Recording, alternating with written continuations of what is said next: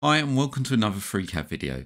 We're going to be using FreeCAD version 1 to create dynamic text. Now the example of this is this cylinder here with some text on top. If I change the sketch of the pad and say set this to 50 millimeters, the size of the cylinder changes, the diameter is reflected in the text, and also the text size changes as well to compensate for the diameter, and it keeps it within the model. So we'll look at the sketch again, this time by double clicking on it, and set this to something like 130 and hitting close. You'll see that we've got the 130 millimeters on top and it's within the model. So this requires a formula and some special formatting to make sure we get rid of the errors that occur from type conversions. That's a value to a string, along with dealing with the decimal spaces. Let's take a look how we would create such a model like this. If you like what you see and you want to donate to the channel, then you can do so via Ko-Fi or Ko-Fi at ko-fi.com/MANG0 or via PayPal at paypal.com/paypalme/DarrenBeStone. I also run a Patreon where you can get early access and additional content, and that's at patreon.com/MangoJellySolutions. Links can be found in the channel header, on the About page, or in the descriptions of these videos. For this tutorial, we're going to be using the part design. I've already created a new document. Let's create a new body and a new sketch along the XY plane. Sketch is going to be a simple circle. Using the circle tool, connect up to the center point and come out. Let's set some dimension for this using the dimension tool. Select the circle and we have the dimension here. Click once to drop and let's set this to 100 millimeters. Let's close the sketch and we'll select the sketch and pad the sketch by 50 millimeters. We've now got a simple pad creating a cylinder. Let's add some text to the cylinder. Come over to the draft workbench. Now when you use the draft workbench for the first time, the working plane will be pointed to the direction of the viewpoint. We'll be placing text along this working plane. Let's align the working plane to the top view. Click on some space, come up to Utilities, and then select Plane. We then can select the top. Our working plane is now in line with the top plane. I'm going to hide the body by clicking on it and pressing the space bar, so it's out the way. Let's create some text. To do that, we're going to be using the shape string. Or we can come up to drafting and shape from text. The X, Y, and Z position is zeroed at the moment. If I roll over the working plane, you can see this changes. If I hit reset, we're going to be placing it along the X, Y, and Z of 0, the center point. We need a font, so click on the button on the end and find your fonts. I'm using Windows, so I know my fonts are in C, Windows, and fonts. And I can pick a font from here. I'm going to go for the Tahoma. And if you was on Linux or Ubuntu, those will be in usr/local/share/fonts. So let's reset the point and place a string in here. This will be the text that we want. I'm going to set this to XX millimeters. This will be replaced with the diameter of the cylinder. Let's hit OK. We'll adjust the height later. Let's go into the shape string and adjust where the origin point of the text will be. At the moment, it's in this bottom left-hand corner.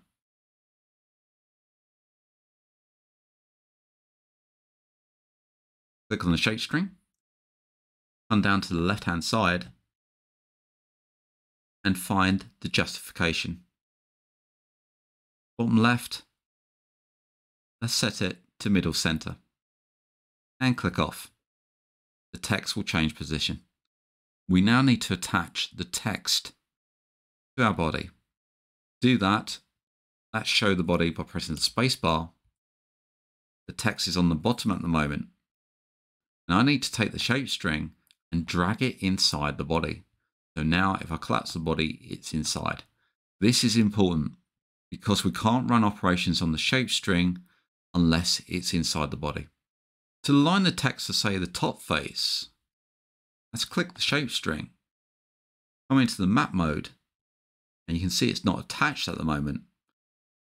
Select the map mode and then click the button on the end. The button at the top is saying selecting.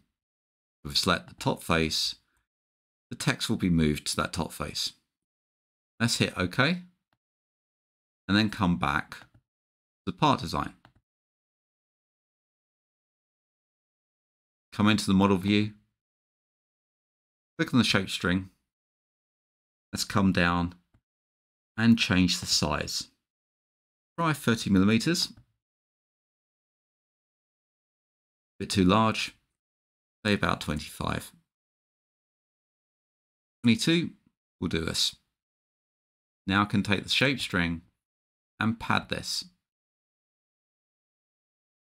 And we'll set the length to 1 mil. Now we've got the pad, let's change this text so it reflects the sketch dimension. So I'll come into the pad and look at the sketch.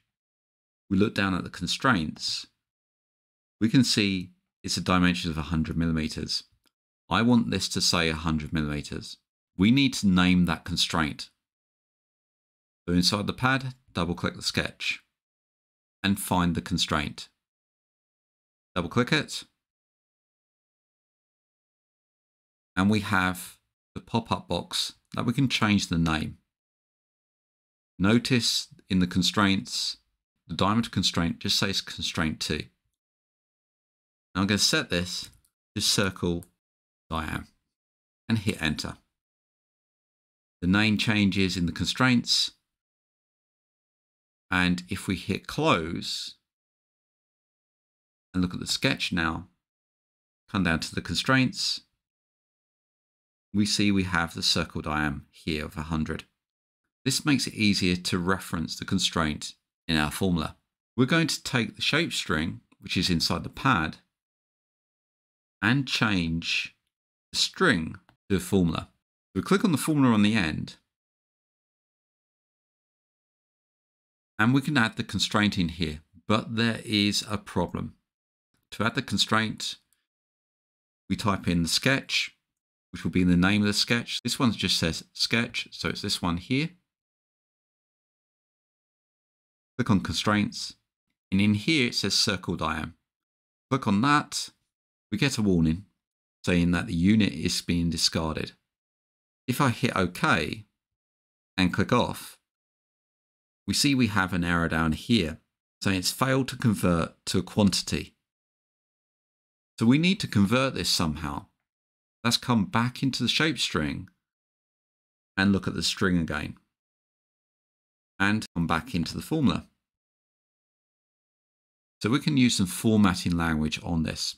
Let's come in and come to the beginning of the formula. We need to type in 2 left chevrons and then type % dot and then use 0f space and then type in mm for millimeters. Then we need 2 right chevrons. Add a space and place in a % and then another space. You see the result now is 100 millimeters. So we formatted the formula. So the value from the constraint is actually 100, not 100 millimeters. In between the open and closed chevrons, there's a % sign. This will be replaced with our constraint value, as we see on the right here. The 0.0 formats it to 0 decimal spaces.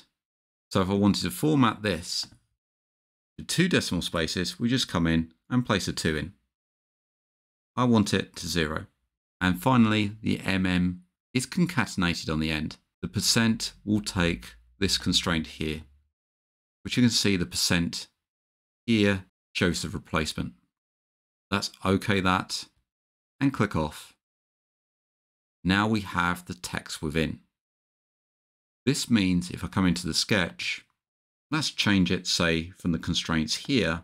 I don't have to actually come into the sketch and change this to, say, 200 and hit enter. This will change to 200. The change in the diameter will recompute the model. Let's change this to 50. Notice we have a problem.